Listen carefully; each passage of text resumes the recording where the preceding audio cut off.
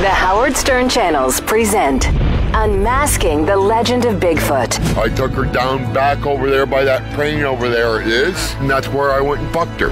This is Embedded. I'm John Leiberman for Embedded, a series that takes you out of the studio and into the lives of the various compelling characters associated with the Howard Stern Show.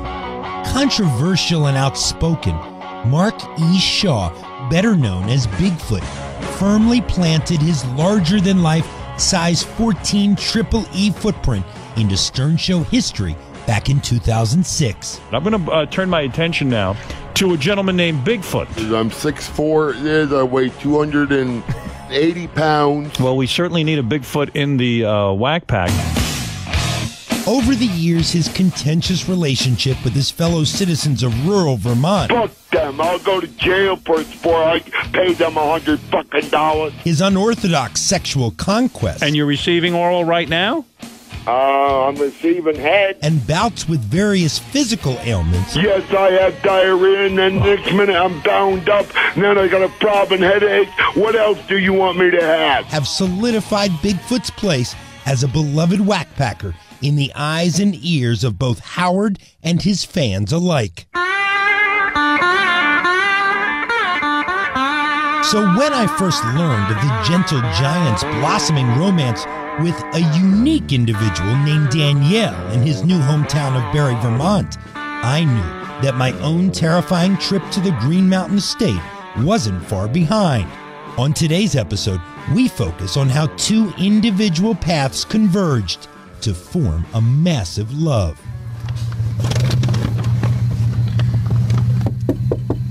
Do we walk in this way? Hey, how you doing? There he is. How you doing? I'm doing all right. What's happening? You got a haircut. Yeah, I got another haircut.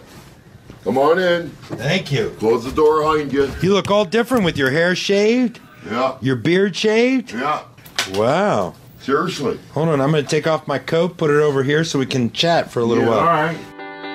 Clean-shaven and noticeably lighter, Mark Bigfoot Shaw appeared to be living peacefully on the ground floor of a two-family home, with garbage and defunct kitchen appliances strewn about a kitchen floor covered in a layer of muddy midwinter slush.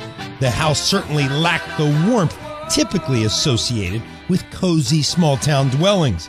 But for Bigfoot, his latest residence is a welcome source of stability in a life built on an uneven foundation. And when were you diagnosed with some of the issues that you've been diagnosed with? With schizophrenic and stuff, that's been all my life. I've been schizo. I'm crazy. So when you were a kid, you went to school, though, and you were okay, right? No, I was not all right when I used to go to school. That's why they sent me to Mansfield training, because I didn't know my right to my left and stuff like that. And they put me on a little skateboard and tell me to turn right, and if I did it right, they would give me a pre or something and tell me I was a good boy or something like that. So your parents sent you away to a school? Yes, they did. But his issues haven't been relegated to his mental instability, as Shaw also revealed that a contentious relationship with his now deceased father played a major role in his development. What was your relationship like with your parents? Very rough, very rough. My father always had me constantly doing something for work, constantly. If it weren't picking strawberries, it was running around town and cutting wood or mowing lawns or raking lawns or whatever. Did he hit you? Well, yes, he did. Finally, I got sick of it and pulled my fist up at it. I said, Dad, next time you hit me, I'm hitting you.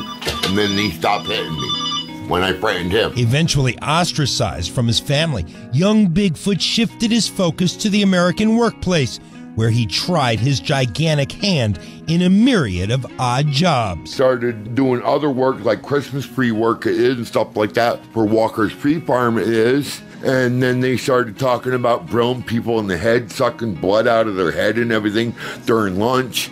And then I decided to quit there it is, and I pressed charges on the workers there it is, and I couldn't eat lunch because of the way they were talking. I was a logger, and I've got a culinary arts experience where I was a cook for a while from there, and then I worked for the Border Motel for 9.5 months. I did Doing what?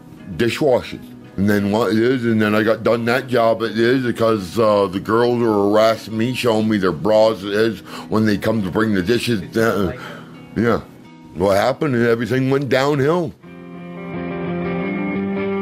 In the years that followed, Bigfoot bounced around rural Vermont, including a lengthy stint in a town named Newport, where chaos dominated his day-to-day existence. But now, after more than a year spent here in Barrie, Bigfoot has finally found some inner harmony. What do you like about Barrie, Vermont? What I like about Barrie is at least I'm not being bothered every 5 minutes like way I was being bothered up in Newport. I was. Seriously, people bringing rocks to my door and stuff like that. Seriously. Yeah. So people leave you alone here. Yeah, people leave me alone here, they do. And you have some neighbors. Yes, I have some neighbors. I don't have as many neighbors as I did have in Newport. It is. While tranquility is a vital component to Shaw's newfound happiness, the remote, often snow-covered landscape of Vermont can result in a solitary existence.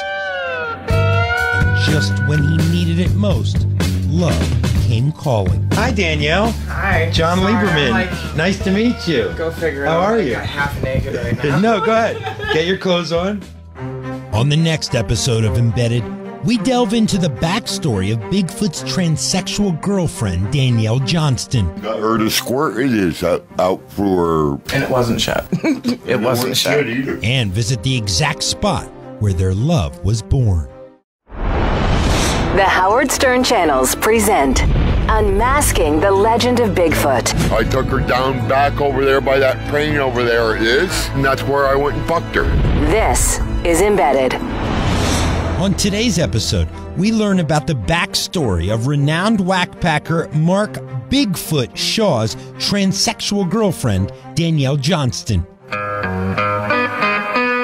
Originally born Danielle Pauline Johnston is a 33-year-old pre-op transsexual from New Hampshire. Like Bigfoot, she too has perpetually felt like an outcast. And at what point did you realize that you didn't want to be a man? 5 years old. I looked in a dirty magazine. It was after me and my best friend did some doctor playing.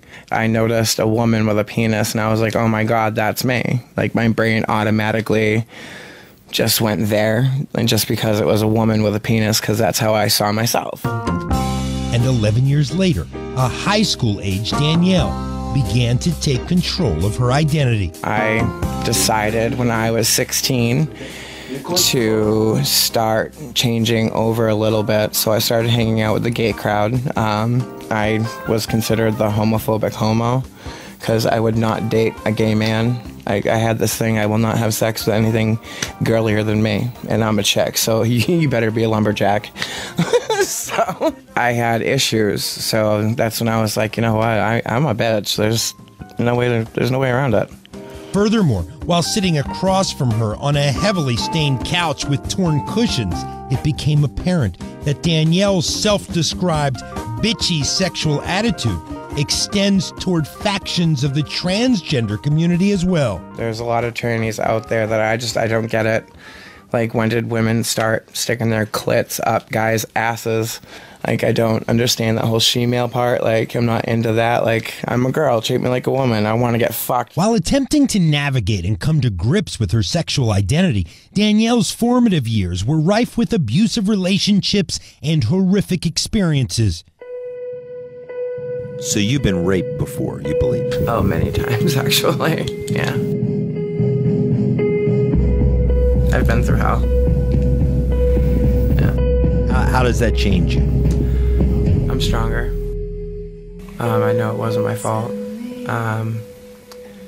Sometimes I get flashbacks. I mean, I was with a guy.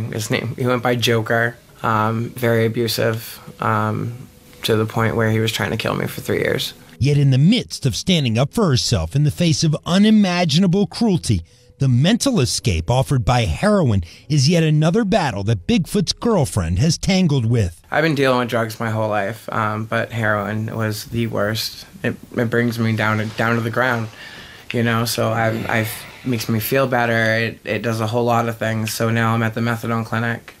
What made you want to go to the methadone clinic? I started doing bad things on my own outside, you know, like in the house and stuff. Like I was shooting up.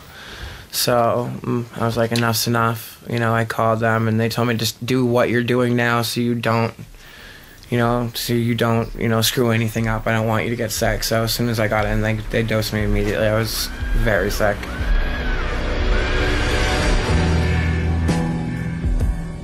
From this addiction, Danielle's cycle of chaos continued, and she was incarcerated after authorities found her lying unconscious on the heels of yet another drug-fueled night. Have you spent any time in prison? Never. Oh yeah, wait a minute. No, I was arrested. They put me in for 4 days in medical, stuck me in the men's ward in Manchester, New Hampshire. They had inmates calling me, you know, bad names, faggot. Disgusting things. COs there also made me shower in front of everybody that was there. To add to an already bleak situation, a narcotics binge back in October of 2014 left Bigfoot's lady highly intoxicated, only to wake up with a tampon lodged 6 inches into her rectal cavity and her mind yet again filled with trauma. It was really, really strange. I had drugs in my system that I don't remember doing. But anyways, I wound up like in the Osgood 2 unit, which is the gay, lesbian, bisexual, transgender unit. It's a fucking vacation. Like it's really nice. They're very sweet people. They do make sure that you're okay, and they're very good with rehabilitation from drugs. What's the hardest thing about being transgender? Meeting guys. It's really difficult. Really is difficult. There's a lot of freaks out there. Fresh out of a mental hospital in Brattleboro, Danielle settled 2 hours north in Barrie, looking to stay out of the emotional fire that has seemingly been burning Miss Johnston since her mid-teens. And as fate would have it, a chance meeting led her to find love in the most hopeless of places, outside of a Dunkin' Donuts on Main Street. Here we are, so tell me how this meeting happened. We'll tell you, it used to be a park bench right here by these granite stones and everything it is, and I was sitting there minding my own business, and Danielle come to me wanting a cigarette and everything, and I was nice enough to give her a cigarette and everything, and that's how we met, by offering her a cigarette. Through his generosity, Bigfoot was invited to smoke marijuana at Danielle's nearby apartment. From there, they became fast friends, spending the next month cuddling and watching movies together, a fitting result for a meeting spot where Bigfoot has been lucky before. And this is the same place where you met a prostitute. Yeah. And where did you take her? I took her down back over there by that crane over there it is, by the crane it is, and then I went from there over to community action it is, and that's where I went and fucked her. Right in the outside? Yeah, right on the outside, yeah. I fucked her, I licked her cunt in, and then I stuck my dick into her in and made massive love to her.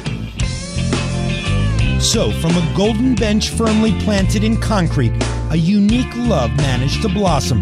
But don't expect Bigfoot and Danielle to celebrate their upcoming 6-month anniversary with coffee and donuts, because, ironically, neither is allowed inside of the establishment. Why were you kicked out initially, Bigfoot? Because I sold sugar packets out of their retainer in Dunkin' Donuts. And why were you? I brought my dog in there. I had paperwork stating that my dog was my prescribed dog. So I brought my dog there. Your dog and you need to leave right now. I said, no, I don't. Like, I have paperwork. My dog's staying with me. Nope, you and your dog need to leave right now. Well, one of the ladies that works there decided to run her mouth to me. I said, listen, you old cunt. I'm like, don't you ever run your face to me ever again. First of all, I have paperwork on my dog, and you're just a loser bitch that has no fucking dick in your life. Get laid, and maybe you'll be happy.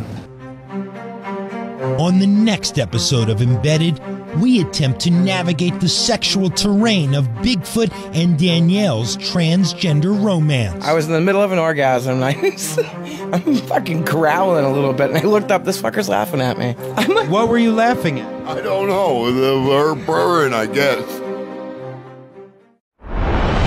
The Howard Stern Channels present Unmasking the legend of Bigfoot. I took her down back over there by that crane over there it is, and that's where I went and fucked her. This is Embedded.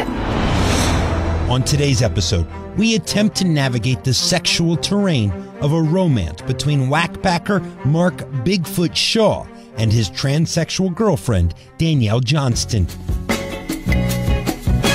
Love and sex are inherently difficult and complicated components to any relationship. But for Bigfoot and Danielle, their unique transgender partnership is a multi-layered one. After a month of platonic hangouts spent smoking marijuana and talking, Bigfoot decided to use his acting role in the film Jersey Shore Massacre to help spark a romance and take their friendship to the next level.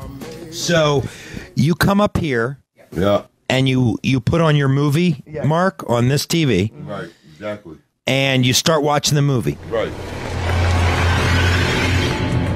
My name is Edgar. Would you like to try some of my sausages?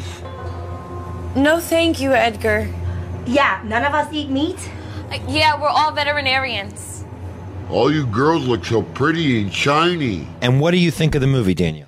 I actually, honestly loved the movie. The fact that it's all Jersey Shore. It's what people didn't like about Jersey Shore, those dizzy asses. Clearly impressed by his stardom, Danielle soon found herself swept up in a Hollywood moment by way of a DVD player inside a Barrie, Vermont living room. When I watched the movie, next thing I know, I'm getting laid in the living room. So is this where it happened? Oh, yeah. The first night we had sex was right in here. When you're having sex, what position do you do it in? Usually, face down, ass up. yeah. In addition to the strong odor of marijuana and cigarette smoke, I was now detecting the scent of raw transgender sex as I sat just inches away from the mattress where they first consummated their love. And like any couple's first time, there are typically some awkward moments. And with Danielle's male genitalia, Bigfoot admits that this extra wrinkle certainly took him by surprise. I didn't know what to think it is. I thought she was just joking with me. It is about her having a penis, it is, and then I felt it, and I said, oh, wow, she's serious. But once he adjusted to Danielle's anatomy, her man was not only accepting, he was also generous. I've sucked on it a few times. He's tried. I don't really care for it, though. I didn't have to pay him. And what was that like? It was great. Seriously. And as they continued to become more comfortable making love on their living room mattress, which was covered, by the way, in food wrappers, clothes, and various types of loose debris, Danielle was soon reminded of why we call him Bigfoot. I looked up, and he looked like Santa Claus, and I was in the middle of an orgasm, and I'm fucking growling a little bit, and I looked up, this fucker's laughing at me. I'm like, What were you laughing at? I don't know. Her purring, I guess. Said, hey, honey, take a walk on the wild side. For what? Purring. And you say she was so loud the first time that you had relations that it disturbed your neighbors? yeah.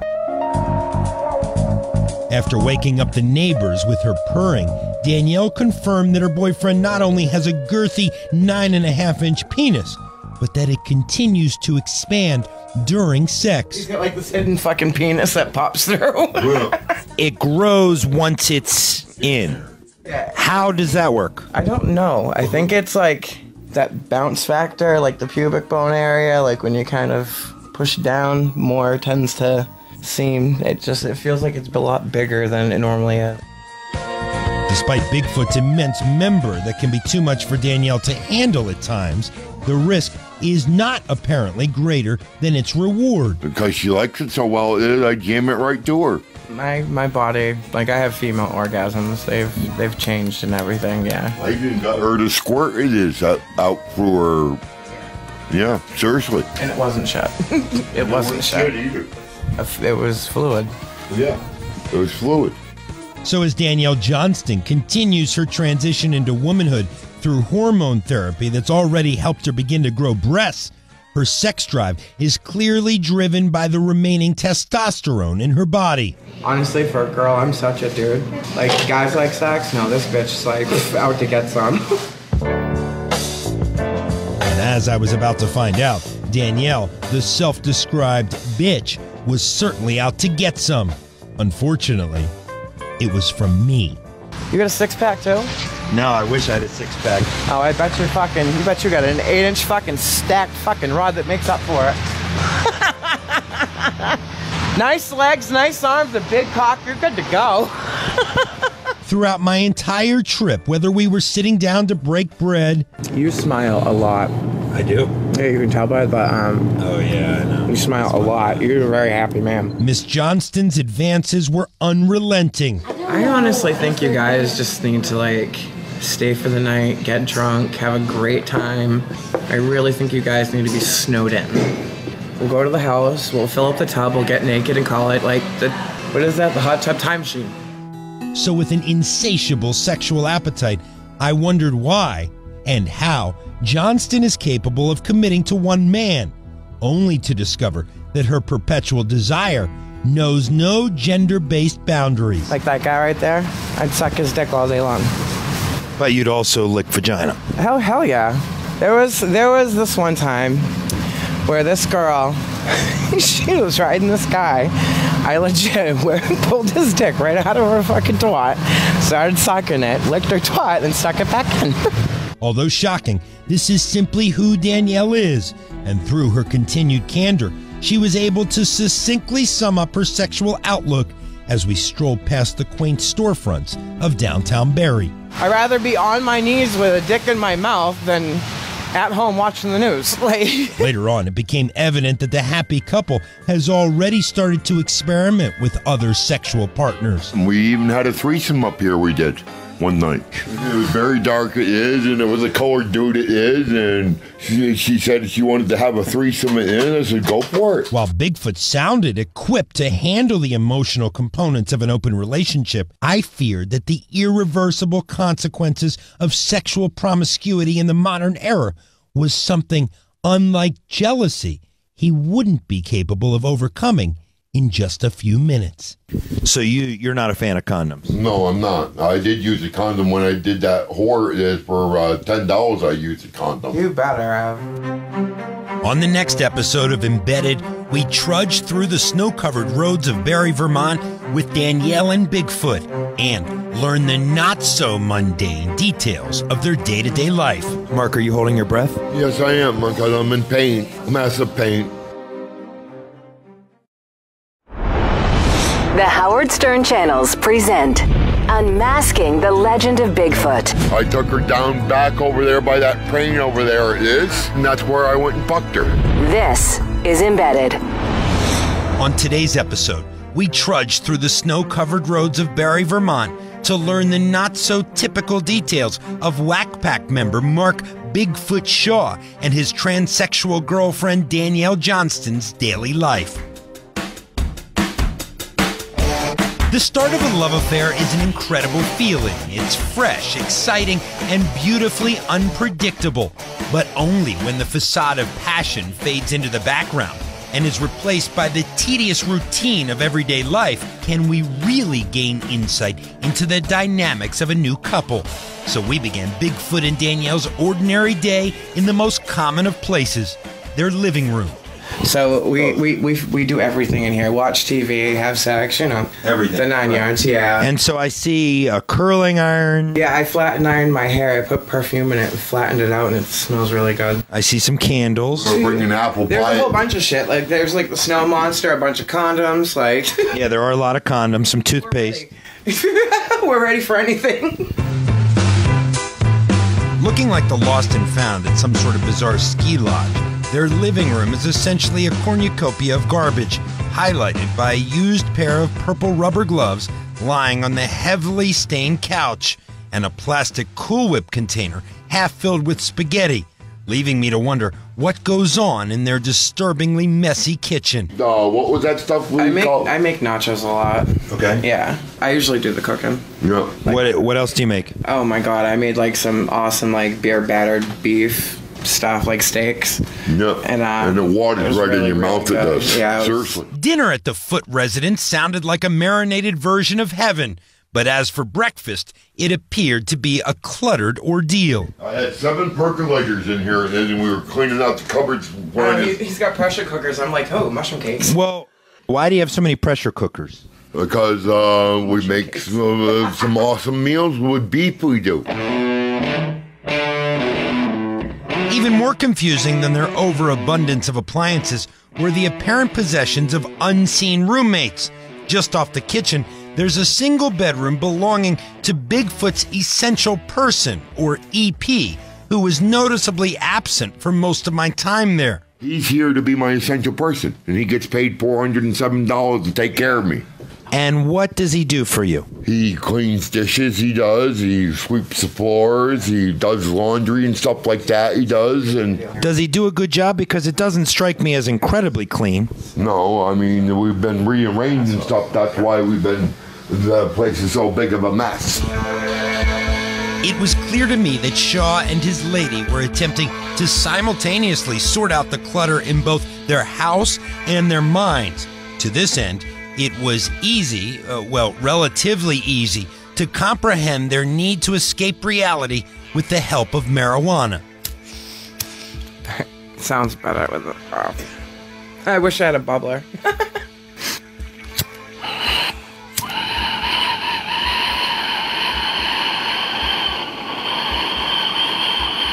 Call that a Colorado tornado.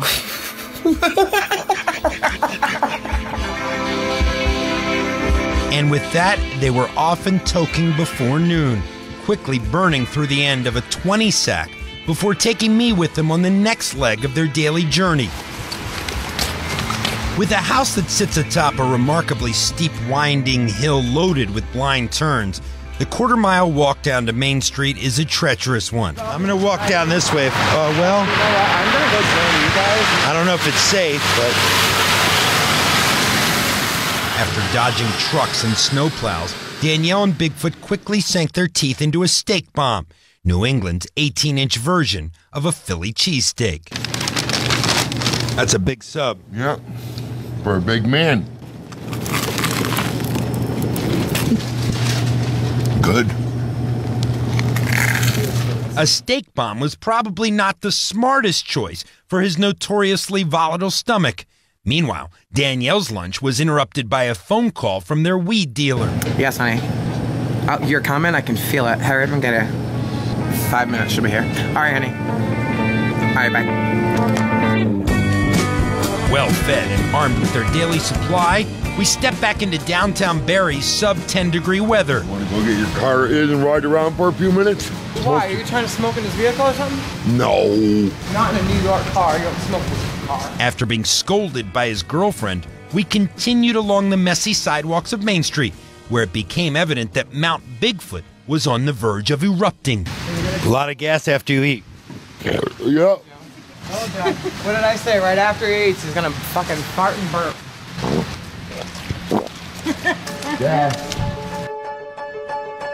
With its laid-back vibe and mom-and-pop brand of local businesses, Barrie's charm, in contrast to Bigfoot's digestive issues, was undeniable. But with the winter wind kicking up, we eventually sought refuge, ducking into a local coffee shop to thaw out for a bit. Is coffee your favorite drink, Mark? Yes, it is. Mark, are you holding your breath? Yes, I am, because I'm in pain. Massive pain. Well, you did just eat an 18-inch sub. Yeah, I know. Probably I'm digesting that. That's why I'm working so hard at digesting it. But until his local team of doctors get off their collective asses, Danielle's words, not mine, Shaw is stuck resorting to his form of self-medication. Bike it down and calm it down. Snip a little bit up my nose. All right? You just made yourself sound like a wicked drug addict. No, not me. You must be talking about that stranger out back there behind the candy machine. In addition to her concern for her boyfriend's stomach issues, I also witnessed Danielle's angry, confrontational side. Like in this moment, just after a woman in the coffee shop didn't mirror the smile she offered. Smile over there with your cupcakes. Wow. Beautiful smile. Felt really good smiling. No. No. Wretched. So how did you meet Mark? I met him through a friend, and since then we've become good friends and help him out a lot. That's the voice of the man I've been waiting all day to meet, Bigfoot's EP Adam. Baby-faced with a shaved head, Adam was soft-spoken and reticent, with his speech partially blocked by a bloody wad of gauze in his mouth. What do you do? I pretty much do housework and make sure he's all right, take his medicine, and keep himself clean. Does he pay you on time? He does. Every month? Every month. All right, and what's the next big project around the house here? Cleaning it. Yeah, it's kind of messy right now. Yeah, it's very messy right now. He just got teeth removed too, so I don't want to make him talk too much. Oh, okay. I won't make you talk too much. What happened with your teeth? They're rotted. I had to have them pulled. How many? 2. From drinking soda or? Smoking. So you learned a lesson there. I did. Are you pain at him? I did. All right, good. It appeared that Shaw's essential person had returned from the dentist with some essential painkillers for his ailing stomach. And as the sun set on our day together, all seemed strangely right in the world of Bigfoot. On the next episode of Embedded, they're going camping in the woods, and they're gonna get married? But I figured it'd be like a Beauty and the Beast wedding since he's like a beast anyway. Yes. An outdoor wedding and other ambitious plans that Bigfoot and Danielle have for their future. The Howard Stern channels present Unmasking the Legend of Bigfoot. I took her down back over there by that crane over there it is, and that's where I went and fucked her. This is Embedded. On today's episode, we sort out the future plans of notorious whackpacker Mark Bigfoot Shaw and his transsexual girlfriend, Danielle Johnston. Whether it's a pair of friends becoming roommates or new lovers attempting to take their relationship to the next level, cohabitation is a tricky process. To put it plainly, living together can certainly expose one's faults, which for Bigfoot include his incredibly powerful gas. It's gonna come out one way or another. Yeah, and it's gonna come out from my ass or it's gonna come out from my mouth. If he burps, he pushes it out, makes noises, it sounds horrible, definitely Bigfoot. And when he farts, he has to push. And when he pushes, bad move, he'll blow your leg off.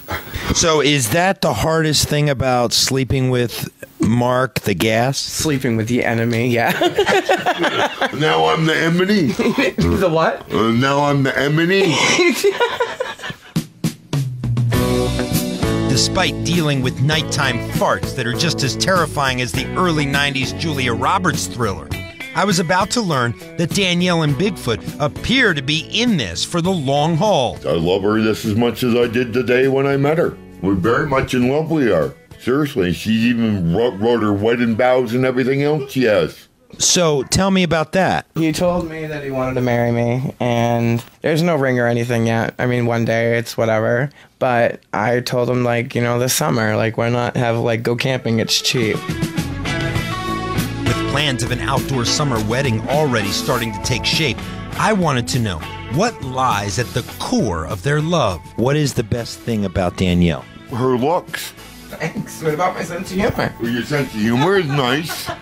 She giggles at me all the time and want to crack jokes and stuff like this. Seriously. And what is the best part about Mark? He makes me feel safe and secure.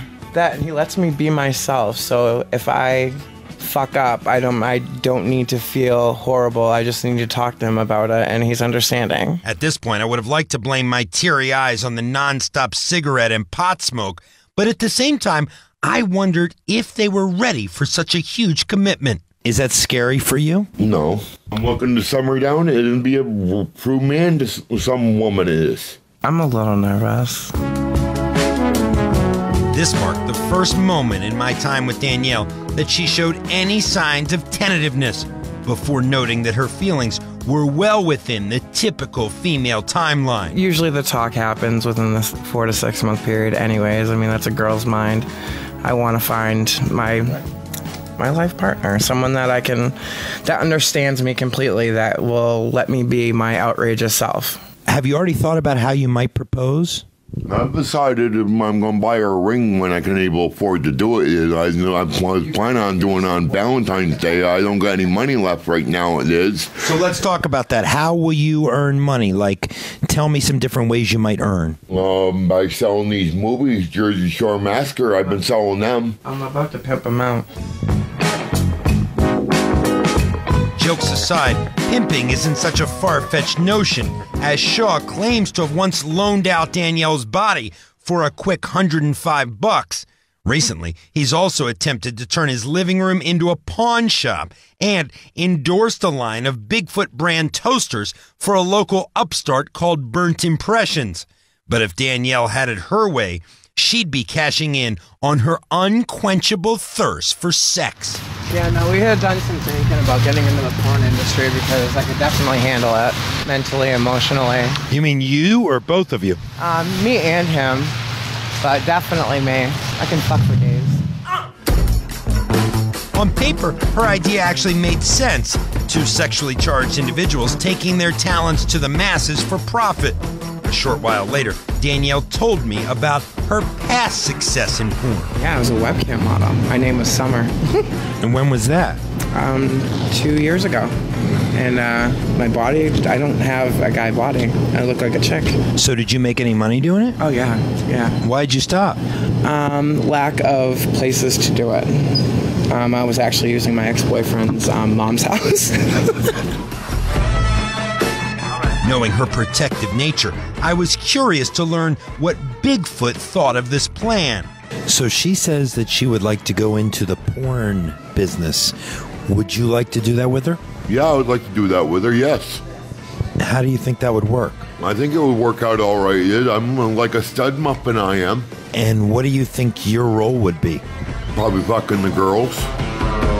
Shaw's part in the plan sounded, well, remarkably simple. But the longer I thought about Danielle's role, I realized that everything, even doing porn, can be traced back to her one burning desire to be accepted as female. Well, with me, the way I am, and not having a lumberjack body and having curves, it works out for me. A lot of guys look at me as a female. They don't look at me as a male. I've changed. I went from male to tranny to just a woman. No one really looks at me like a man anymore. While she's viewed that way online, here in Barrie, it's been a much tougher reality. There's a lot of people around here that don't like me now, though. Why? Because I have tits and a penis. I'm the devil. But how do they know? Supposedly, everybody's seen it, but I don't remember showing everybody. I've heard it was 4 inches, I've heard it was 10 inches, I've heard it was 6 inches. I'm like, my God, you guys need to get it right. Right now it's really small and it's not your business. I mean, I'm on hormones, the fucker doesn't even work. Appearing to have outgrown the ties to her male side as well as the small-town minds that surround her, Johnston desires to move to a more progressive place. Yeah, this town is all right. Better than Newport it is. I want him to move to Manhattan with me. To New York City? Yeah, I want out of here. Would you move to New York City? Yeah, if it was a place for me to go to, yeah. I would move to New York, yeah. Make it easier. You guys to get a hold of me, you would. Well, there's that. There's a lot more to do. I think there's a better chance for me to make money out there, considering that you're not working right now. No, I'm on Social Security, but I don't consider myself to be a whore either.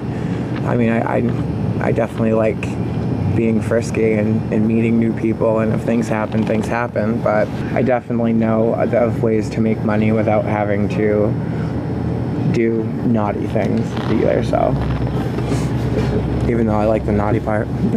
Fittingly, soon after this discussion, I was reminded of their future plans as we passed by a storefront with wedding attire in the window. This is where we saw the wedding stuff, actually. Yeah. That's the tux that we saw, and it was like a red dress. It was really pretty. Since we're going camping, I don't think that's going to be appropriate. I think I'd look a little fucked up in the woods with that on. But I figured it'd be like a Beauty and the Beast wedding, since he's like a beast anyway. Yes. Displaying his beastly side practically on cue, Bigfoot's unconventional charm helped me to realize that the old adage, love conquers all, is absolutely true. While nothing about their relationship, from their bodies to their living situation to their day-to-day activity, is conventional, their undeniable bond has managed to smooth out the bumpy path that led them to each other. And for now, with the rough patches behind them, Bigfoot and Danielle's happiness appears to be all the rage. I'm John Leiberman for Embedded.